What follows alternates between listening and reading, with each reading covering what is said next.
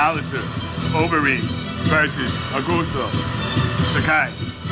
Alistair Overeem is a phenom. He's a legend. He's one of the greatest heavyweights of all time in mixed martial arts and in kickboxing. The Reem has had a 21-year career thus far. And during those 21 years, he fought 64 fights as a professional mixed martial artist, 24 knockouts, TKOs, 17 submissions. He's a finisher. He's able to take an incredible amount of punishment as well. Alistair Overeem left his dream of being a kickboxing and MMA champion to become the UFC champion. And since 2013, Alistair Overeem's been chasing that dream. Right now, he's ranked at number 7 in the UFC. He's taking on Augusto Sakai, who's 11 years younger. Augusto has an amazing record of 15-1 with 11 knockouts. And in his first 4 fights, Sakai knocked out all of his opponents in the first round. He won his first 5 fights by knockout. Next fight in Bellator, and his only loss is a close split decision loss to Che Congo in Bellator. Sakai is undefeated in the UFC. He fought for Dana White's contender. He also fought in the UFC, won 4 fights in a row. One of them was versus Andre Arlovski.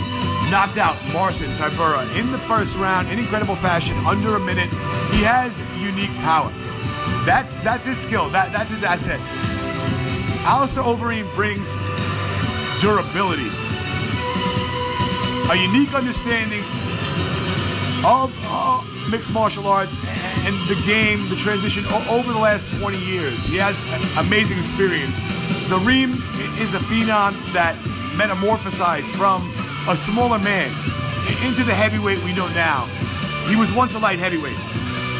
He's fast, and he brings that into the heavyweight division. Augusto Sakai wants to go into this fight and knock the Reem out. That's simple. That's what he wants to do. That's all he knows, this guy. That's what he's done. He can fight out of either position, orthodox or southpaw. But the Reem can do much more. Alistair Overeem has amazing knees. He's much better on the ground. He's a more diverse fighter. He's the favorite going to this fight. But he's fighting a really tough opponent. Right now, the Reem is a negative 285 favorite. Sakai is plus 220 on the betting odds. The Reem is getting a tough test. And I want to note something here. This is not going to be a 5-round fight. It's going to be a 3-round fight, I think. Because all the fights at the Apex Center, the heavyweight fights, have been 3 rounds. So I'm supposing this is going to be a 3-round fight, which to me favors Augusto Sakai. He hasn't won 5 rounds either. He hasn't won to the 4th or the 5th championship rounds. Alistair Overeem's been there.